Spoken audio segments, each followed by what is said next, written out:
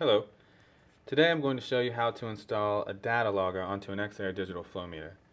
The data logger is a really helpful device for data acquisition if you're doing a compressed air audit, or if you need to just get all the information that's actually being measured with the digital flow meter into a chart form, because everything that comes through the data logger can actually import into Excel, or you can use the software that comes with the device. So it's really helpful. First thing you need to do is you need to remove power from the digital flow meter. You may notice that the power is actually on the left side of the unit, but we have this one powered through the right, and that's actually through a summing remote display. If you're curious how that installs, you can click the link below and we'll guide you through a step-by-step process. After we get power removed, we need to remove the 4 Phillips head screws and the faceplate.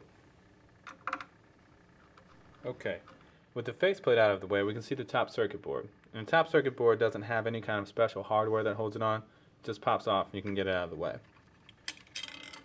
At this point, we're ready to feed the actual wiring for the connection through this knockout hole on the side. So what we'll do is we'll feed off this connection through the pass-through and we'll get it in and get it ready. Okay, so now I have the pass-through connector installed. I haven't gotten this tightened down yet, so I can actually feed it in and out if I need to. Get that on there, a couple threads. And now you need to make the connection at the terminal block. The terminal you need for the red wire is the MA negative, milliamp negative. And the terminal you need for the black is the ground. So we'll make those connections now. Okay, so now we have our wiring where it needs to be. We have the red on the MA negative, we have the black on the ground, and everything is secure on the terminal block. What we need to do next is we need to power up the digital flow meter.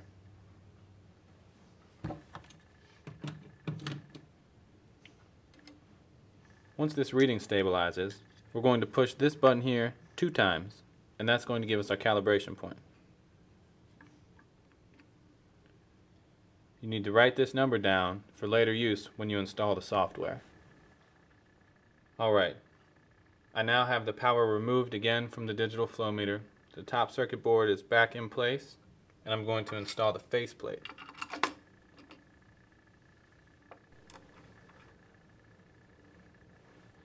Okay, the last thing we need to do is to install the battery into the data logger.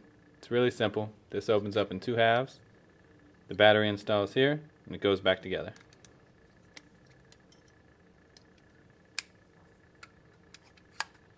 Done. Once you have this back together, connect the 2 halves, and it's ready to go. The software for the digital flow meter is also a really easy install, and we'll guide you through that in the next video. If you have any questions, feel free to contact an application engineer.